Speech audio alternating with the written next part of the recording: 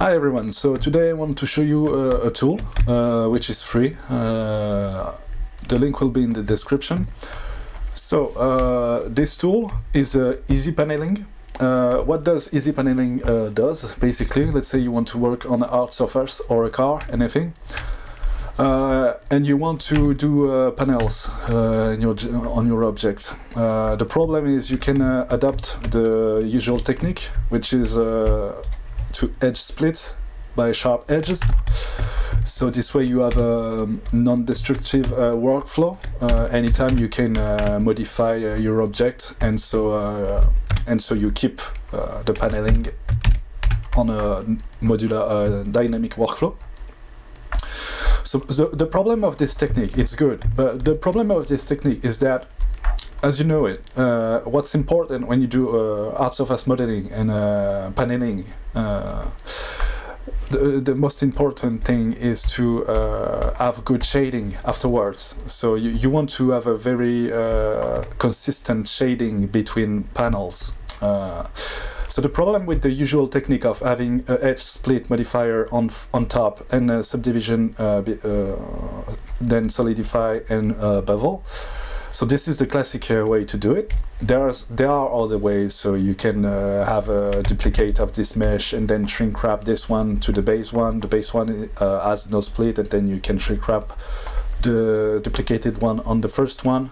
The second one has a split, and this other one is not split. So, but that's very annoying to do and takes a lot of steps, and your blutter, your project has a lot of objects and everything. It's horrible. As a workflow, it's really horrible.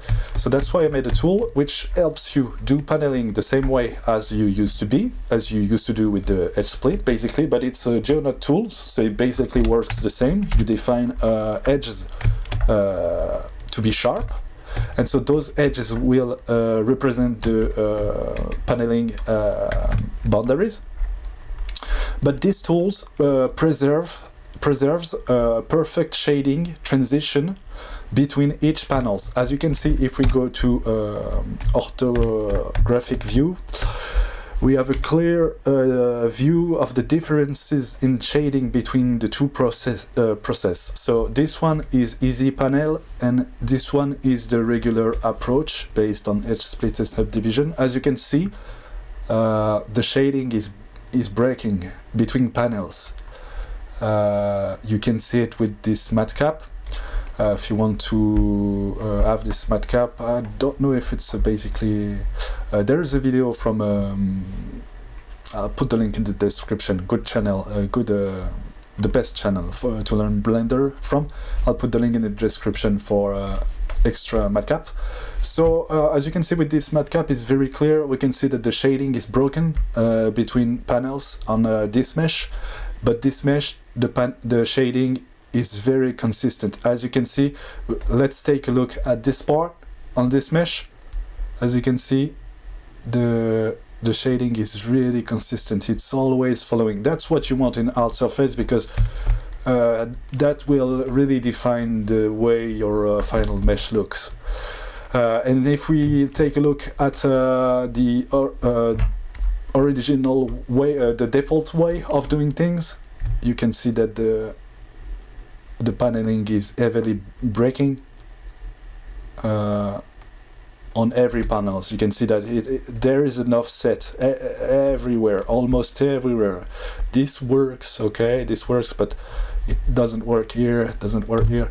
If you can if we compare both, you can see that this one is always working. So this tool. It's free. I'm gonna upload it on the Blender Market. You can get it for free. So basically, what I suggest you to do in order to use it quickly, I'm gonna do a quick tutorial as well. So what I suggest you to do is to use it in your asset library.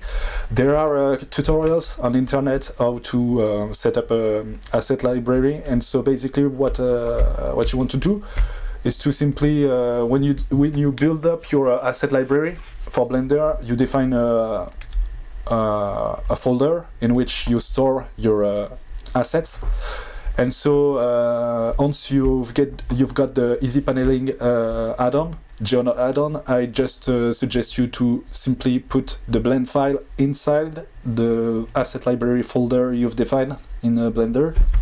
And so whenever you open a new project, let's do it right now, you will have access to the easy paneling add-on.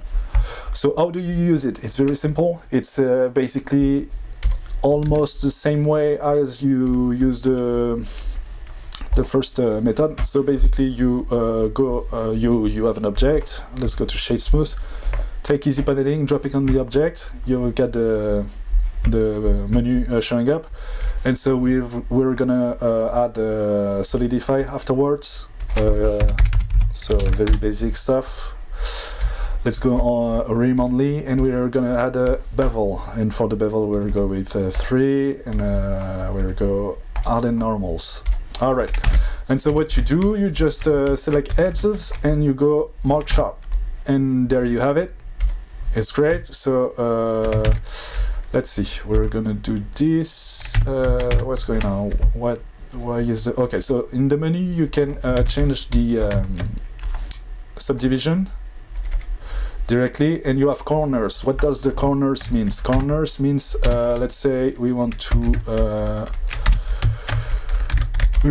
do paneling like that, okay, but we don't want those round connections. So usually what you do is you do a vertex crease, but with easy paneling you create a vertex group, and then you assign those to the vertex group, and you go back to the menu and call it from here, group, point group.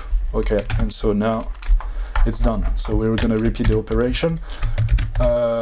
Mark sharp, let's select this one, mark sharp, and so this is rounded. We don't want those connection to be rounded. We go back to vertex group, assign, and boom.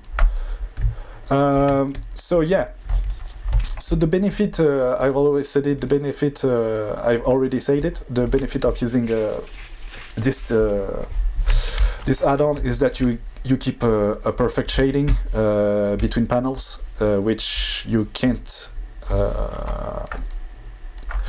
in the usual way of doing things. As you can see, shading is really perfect, and let's say you have some problems here.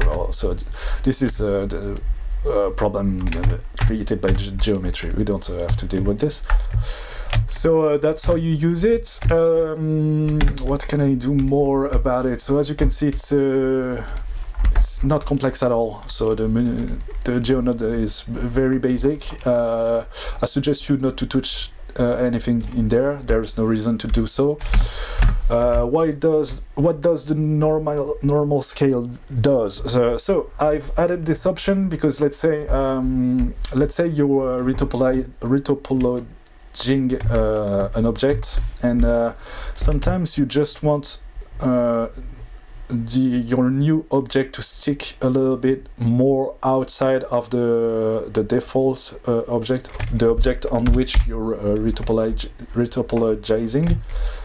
Yeah, so this is an option. It really doesn't matter much. It's just an option that will rescale the mesh based on the normal orientations of its faces. So yeah, for me it is useful when I work on retopologizing a car. I set up a factor of 0.01, and so the new geometry will stick up a little bit more over the base mesh. It's a good stuff to have when you work with a subdivided mesh, because subdivision used to create smaller meshes sometimes on some curves, etc. So that's an option. By default it's 0, so by default you should keep it at 0.